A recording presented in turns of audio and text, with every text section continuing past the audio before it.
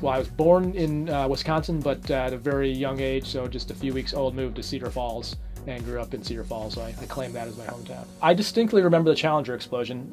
So when I was in grade school, and I remember we got pulled in. I think it was a music class, and so they pulled the TV in. But I also remember distinctly thinking at the time, or the feeling I more associate with that is resolve and of the country coming together. And so I think that's something that stuck with me, and something that I definitely have taken in the world of flight tests and just in the military in general. I definitely knew I wanted to fly. I wanted to try to, I had applied to the Air Force Academy and the Naval Academy, so I knew that was at what I thought was kind of the pinnacle of what was possible.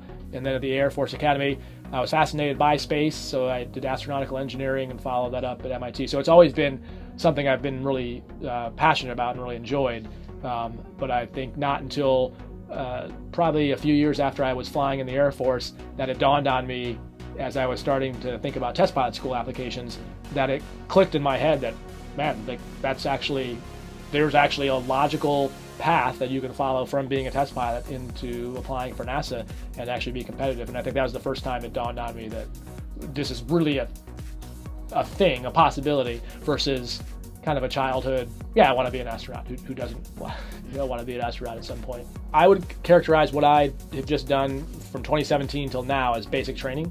It's NASA basic training. So I'm essentially assignable at the end of that 2 years, meaning that now follow-on missions, they can pick from our class and plug people into missions.